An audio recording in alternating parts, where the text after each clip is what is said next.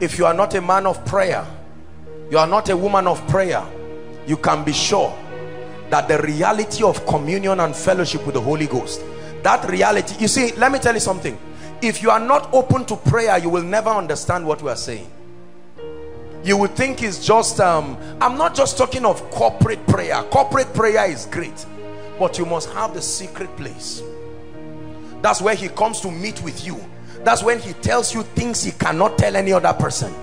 The reason why you don't hear God is because you are not used to his voice in the secret place. He has not trained you to hear him, so you hear everything and you call it him.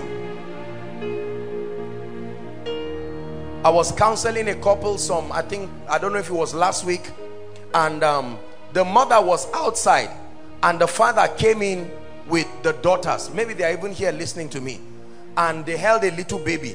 As soon as the baby shouted from outside, the mother identified the voice and came to check what was happening with the baby. And I said, koinonia, that's intimacy, because there is a union. That baby is sucking from the same mother.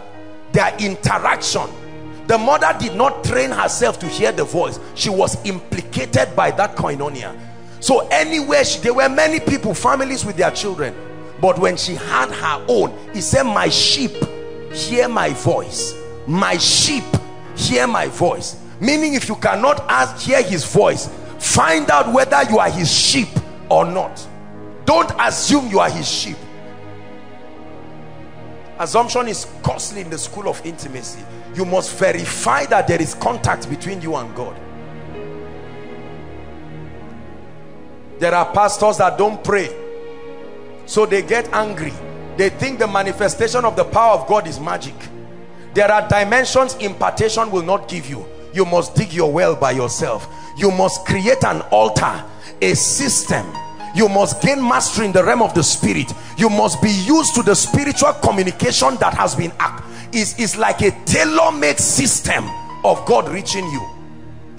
God must know how to reach you on serious informations. God must know how to reach you on trivial informations. He must train your organs of interaction with the realm of the spirit. That place of training is the secret place. I will never trade anything for my time with him. That's where men are built. That's where there is an exchange. See, let me tell you, holding a mic and teaching is not difficult. Holding a mic and preaching is not difficult. But communicating life, that one is a derivative of your altar. That's why we sleep in church. That's why our churches are full of dry bones. From the preacher to those listening, all dry bones. People stand and talk. They say something that should bless you and you wonder why it doesn't bless you. Because there's no altar. They are standing unassisted by the realm of the spirit. Number two, quickly. Why do we need the altar of prayer? Prayer creates a legal platform for God. Prayer creates a legal platform for God, angels, and the spirit realm to gain entrance and access. Prayer creates a legal platform. Mark the word legal. It has to be legal. The realm of the spirit is a legal realm. The dealings of God with men are on legal grounds. That's why God could not just pronounce men justified. The system had to be followed to the latter. Prayer creates a legal platform for God, angels, and the spirit realm to gain entrance or access and intervene in the affairs of men and offer assistance to men, whichever you want to write. A platform for entrance legally. I know that many of you are surprised. Why should God Almighty need the cooperation of a man to step into the realm? He limited himself in the creation of man. Let me show you two scriptures that I think will bless you. Psalms 115 verse 16. It's a popular scripture in the body of Christ. Psalms 115 and verse 16. Then give us Ezekiel 22 from verse 30 to 31. Psalms 115 verse 116. Can we read it together? 1, 2, read. The heaven, even the heavens, other versions say the heaven of heavens, are the Lord's. Read on. But the earth as a territory has he given to where? Watch this. Let me give you a little explanation. If a Jimmy has a house, are we together? And he decides to rent that house to me. Now, it is true that it is still his house, but does he have a right to just enter anytime again? No. Even if he comes to that house, although it is your house, but there is a legal transaction that happened between me and you. So even as the landlord, you will still knock, and I have a right to tell you, you are disturbing my privacy, and you will still go. So God is still the Lord of all creation, but he carved out a domain of his kingdom, apportioned it to man, and it became scripturally incorrect for God to come to the earth without a man permitting him. That's why the Holy Spirit had to move Gabriel to come and ask for permission from Mary before Jesus entered her womb. Mary could not just see her womb. No. It was a discussion. This is what we want to do. Can your womb be available? What was the permission? Be it unto me. I authorize you. How shall these things be? Don't worry about the dynamics. Your womb will just, don't be surprised when you find out your stomach is just protruding. Be it unto me. And he had to go to Joseph and say, Joseph, you are about to see something strange in your wife. Now I know that is going to shock you, but please don't drive her. There is a mystery she's carrying. And Joseph, calm down. Look at how God had to go to the relevant people to ask for permission. Permission, one by one. While he was doing that, he was breathing upon Anna the prophetess to keep praying, breathing on Simeon in the temple to keep praying. John the Baptist, who will baptize and ordain Jesus, his father wanted to play with redemption. He thought he was just playing with a sacrifice. An angel appears to him and says, Mr. Man, your wife is going to have a child. The name is John. And he spoke one kind of nonsense, and heaven said, no. This guy would disallow us. Shut his mouth. He is a priest, meaning there is a grace for him to operate in that priestly office. Shut his mouth so that he will not say anything, because words are padlocks and are keys. It can disallow and allow realities. So he said, shut his mouth. This guy wants to spoil this thing we are doing. And they shut his mouth, not as wickedness, as a strategy to make sure John arrives, so that Jesus will be commissioned. When John was born, they said, what shall we name him? The wife said, John. They said, no, we've not had this name. Then they went to the dumb father. Now, Mr. Man, what was the last thing when you spoke with the angel? What did you hear? And he wrote on the book, John. Is that a prayer? And his mouth opened. God said, now you can say anything you want to say. You have authorized heaven. Now watch this. Look how hard it is for God to find expression in the earth. He must go around. That's why I taught you about the gift of men. God cannot be the author of death, knowing how hard it is to find a man and find expression through him. For 430 years, God was busy preparing the man who will be a deliverer. Not if he promised Abraham captivity for 400 years, but even God became limited for 30 extra years until Moses was trained.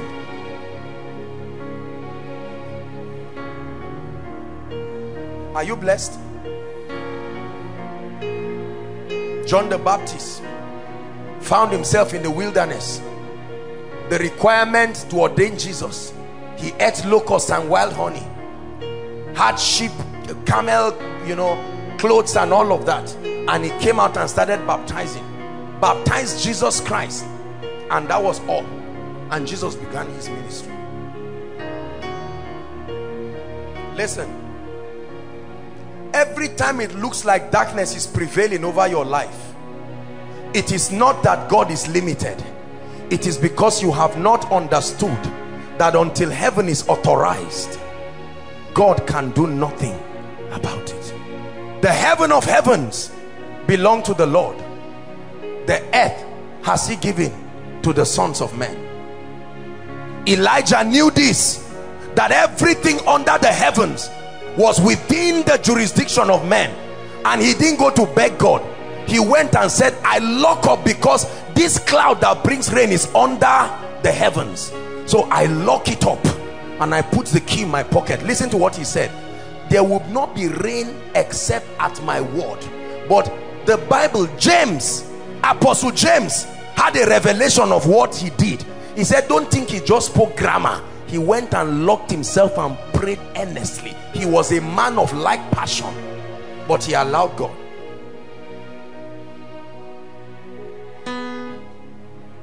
Ezekiel chapter 22 verse 30 and 31, please quickly.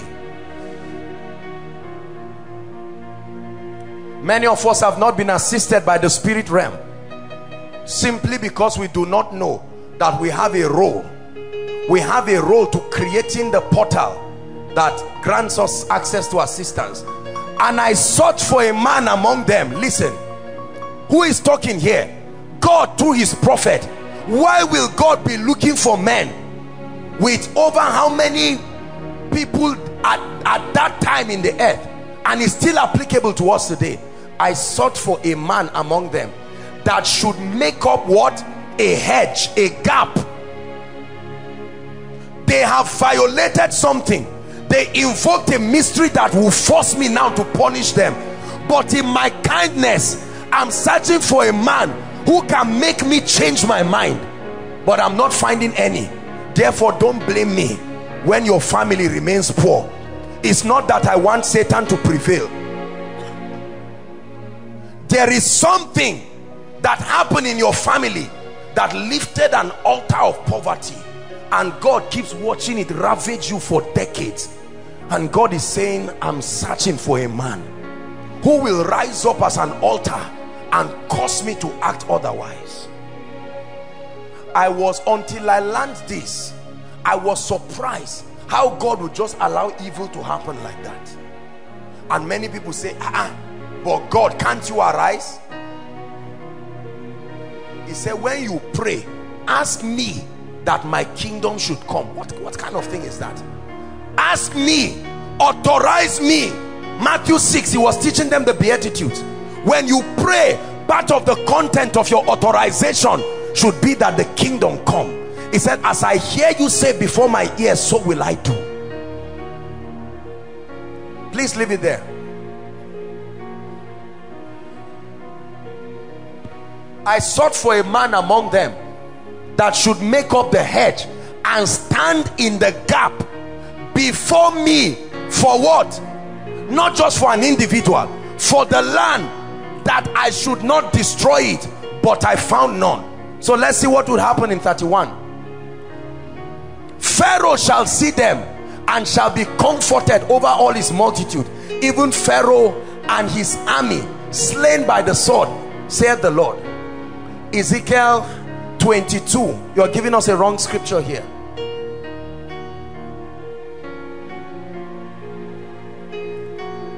That's what I gave you, right? Ezekiel 22, 30, 31. Please correct it and let's have it quickly, media.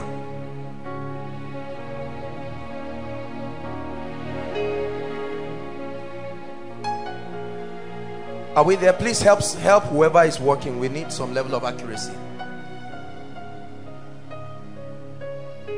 The scripture, I'm looking for the scripture that, therefore have I poured out. 30 is what we just read. Therefore have I poured out my what? Indignation upon them. I have consumed them with the fire of my wrath. Their own way have I recompensed upon their heads.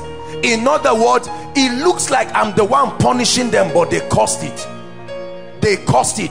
That means the darkness in your family, regardless of what people are saying, oh God, my name is John, we are still dying, and God is saying, don't look at me as a wicked person. While I'm pathetic, there is a legal system authorizing this operation, and somebody must arise and become an altar that activates something different, and then you will now see my kindness. Listen, God is not the one ruling this earth with the nonsense that is happening. There are manipulations that are sending strange incense, and we are receiving assistances from strange spirits that are antichrist, and they are helping to destroy the world. But he must find a people. That's why men are a serious business to God.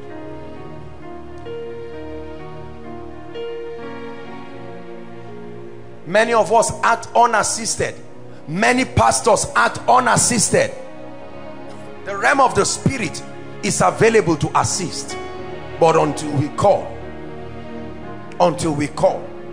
pray in tongues for 1 minute and say, Lord, I call you. I call you into my life and into my situation. I don't assume you are aware. I authorize you.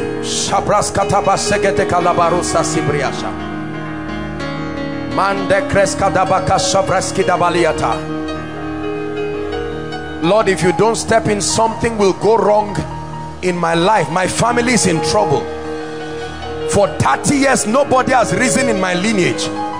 Something is wrong.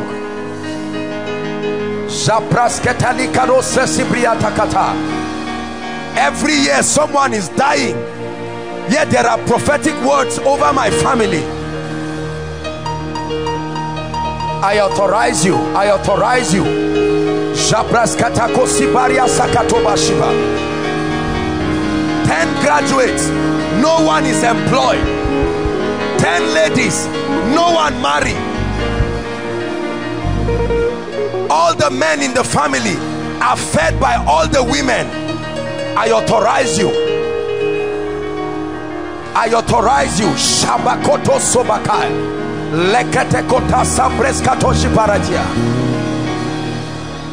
Everyone in my family fails. When a miracle is about to come, another mystery kicks in.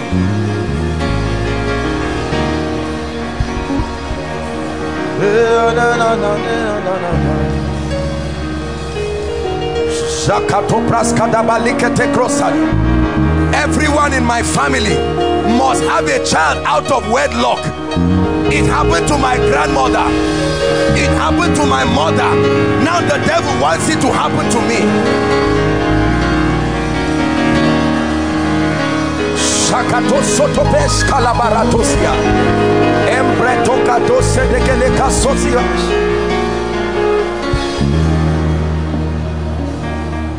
Hallelujah. Please sit down. Listen, let me tell you. I studied my life, I studied my lineage, I studied my family, and I saw things that I knew were not funny. I knew that those things were activations, and if I were to answer the call of God upon my life and prevail, something must happen. An altar gives life to a covenant. I saw things happening around my life, happening around my family. Let me tell you what most of us do. We identify what is wrong, then we hope that a man of God will solve it for us. Yes, when you need a higher anointing, that's a different thing. But many of us just complain. Nothing is working in my life. My father graduate, my mother graduate, 10 of us in our family graduate. Nothing is working. It will continue like that because there is something making God look like a wicked person. I sought for a man in your family. It's not that he cannot convert everybody to become a Christian. I sought for a man who will raise an altar of righteousness that will allow me to do wonders. Wanting to deliver the nation of Israel from Egypt. Imagine how the heart of God bled when he saw the soldiers of Pharaoh whipping God's covenant people.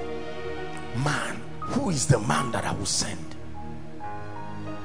In Ezekiel 37, Ezekiel stood before the dry bones. I thought God would say, bones, come back to life. He said, Ezekiel, you know this law of territory. I can't speak and it will just happen. So I will tell you. I will speak from heaven to you. Then you speak now in the earth. I prophesied as I was commanded. When God spoke, the bone did not move. When he prophesied as he commanded, all of a sudden there was a sound.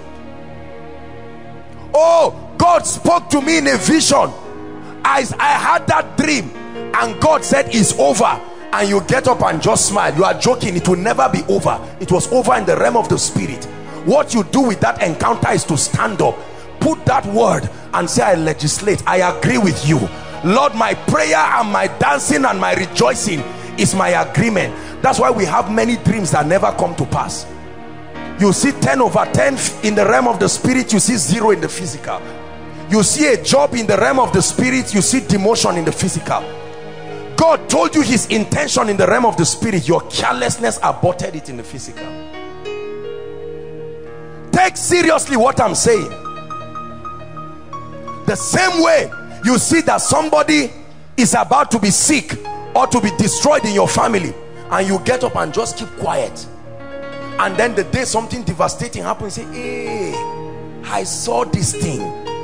That's a pain in the heart of God, because he kept moving around your whole house by his spirit, searching for who was alert enough to communicate to him that this is a plot from darkness. When God did anything in the nation of Israel and did not tell the prophets, they were angry. Read your Bible. They say, God hid this thing from me.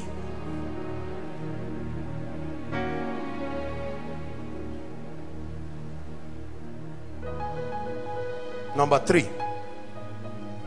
What is the third?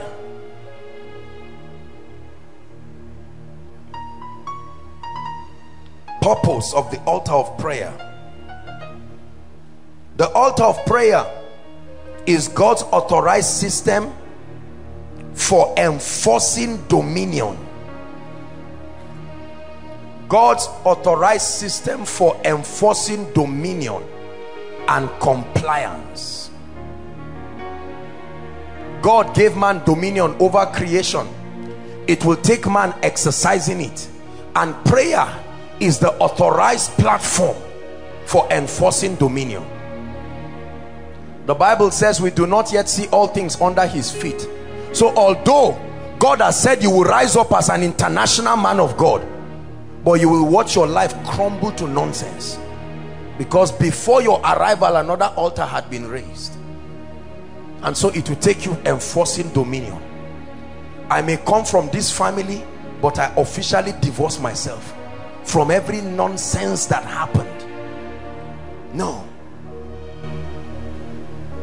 The same way someone is born of a millionaire, and all of a sudden the child starts enjoying the benefits even before being aware. That is the implication. Are we together now? A woman may be, for instance, having a particular biological disease, maybe a hepatitis or something, and give birth to an innocent child, and they say that child also has hepatitis. Did the child ask for it? No. Genetic conditioning. It's the same way. What stopped your father, stopped your mother, you laughed at them and quarreled them, is still waiting for you. Because until it is destroyed, listen, let me tell you something about altars. For as long as an altar is alive, the covenant will keep working.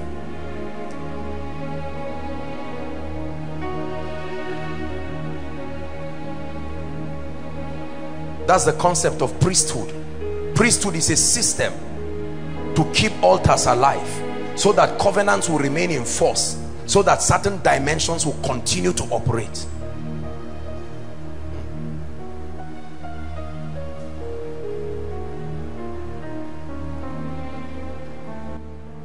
There are many things that will not obey you until you force them to. There are many things in your life. Your destiny will not open up just because you think you should have a good life. That's a joke. It's a costly joke. You will not get a job just because you got first class. You will not be promoted just because you think you are due. Nothing is fair in this life. Everything that happens to you is what you force to happen through knowledge. Apostle, life is so unfair to us in the family. I sympathize with you, but this is the wickedness in the world that we live in. Listen, if you want to take your portion in this life, you are going to take it by enforcing compliance. Your church will not grow just because you think you're a nice pastor. Being nice is not the seed for results. The ability to exercise dominion. Are we together? Yes. It takes prayer. There are many people who don't pray. They just get up and please come. You just see someone and he say, Pastor, pray for me. And your ego is on the line. And you know that you have not sustained power with God. No altar of prayer. And you just believe, you just lay your hand. And you lay your hands in the name of Jesus. The Bible says, yes, it said. Yes, the Bible said. But it takes your life to activate that reality. The Bible says they shall lay hands on the sick. God said it. I believe it. It settles it. You are a joker. You are a big joker. No, it doesn't settle it. No, it doesn't settle it. There is a dynamic to manifestation. Let's not mock ourselves. And you try to pray for this person, and all of a sudden, number one, he's not healed. Number two, it backfires on you. Are we together now?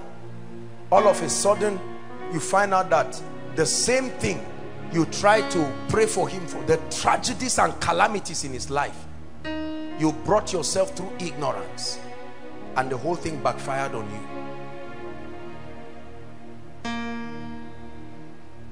We are walking in an environment that is surrounded with altars. They give you a job and you enter the company. You are not the CEO. You are working there. You don't know what spiritual backings have been invoked over that environment. Until you create your own climate, you will be a victim of the default climate. There are people who fraternize with the devil. I will employ people to work for me, but they will never rise above me.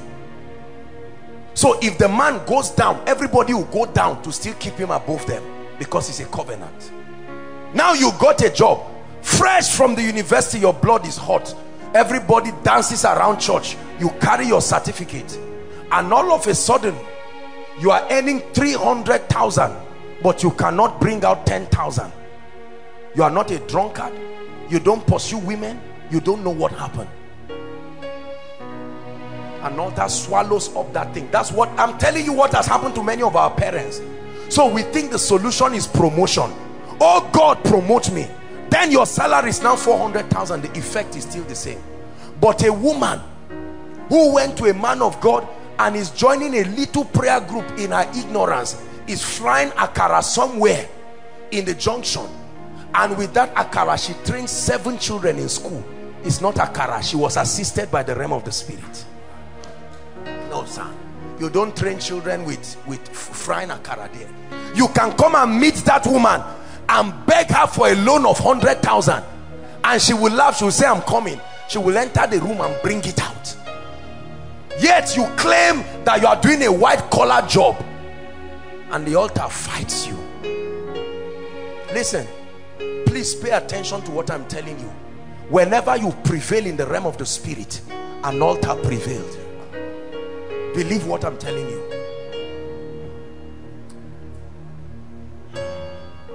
Zaria has an altar. The effects of the altar in Zaria is predictable. You see it in the civilization of the people. You see it in what happens to people.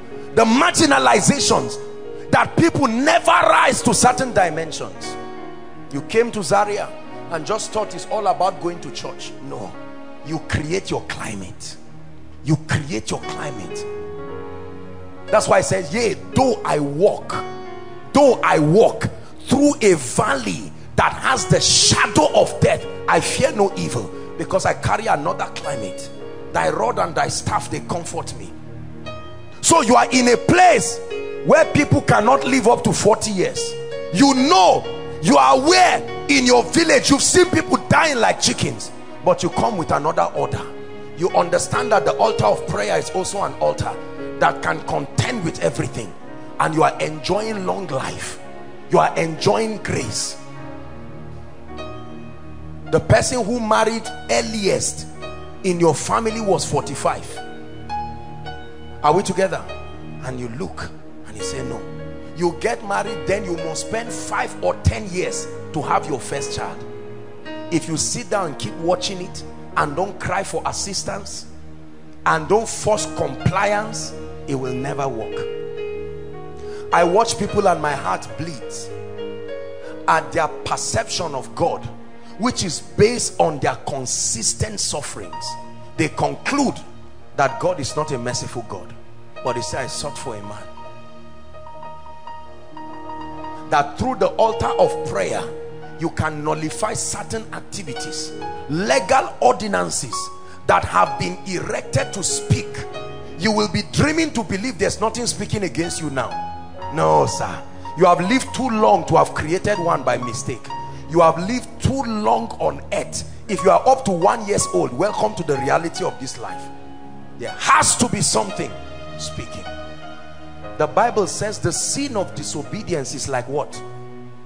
Witchcraft. Witchcraft. What is the operation of witchcraft?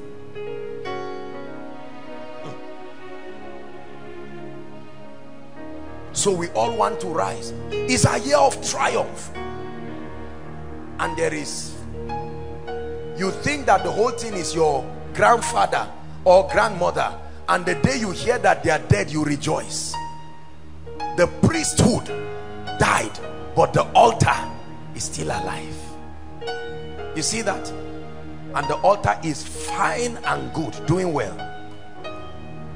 That's why you find out the solution is not just to kill people around.